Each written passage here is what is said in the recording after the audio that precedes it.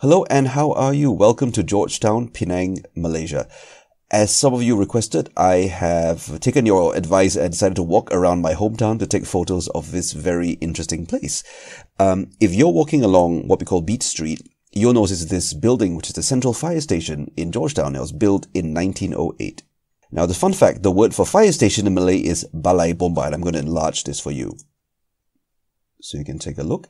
The word balai bomba literally means the hall or the station or the large public building of the bomba. So balai is this Malay word.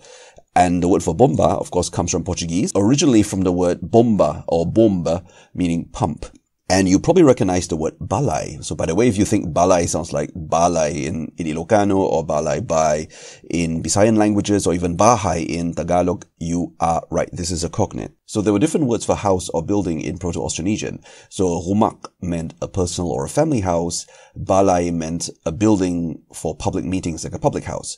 So different daughter languages did different things. Some of them retained both words with the same meaning, like in Malay. Other languages preferred one or the other, and the other one just took over. So let's take a look. So Malay has the word rumah, which means house, and balai, which means a hall or station or large public building. We talked about this already. Most Philippine languages have bahay, balai, bai, bale, which means house in general. And in some languages, it means building.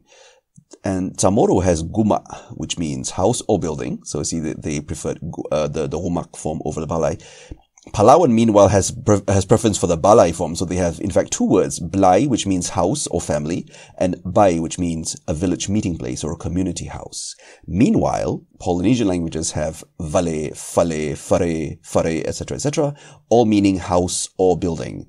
So if you're coming to Malaysia and you see the word balai, now you know what it means. So can you guess what this word means? If you figure it out, let me know in the comments below. I'll see you next time. Bye for now.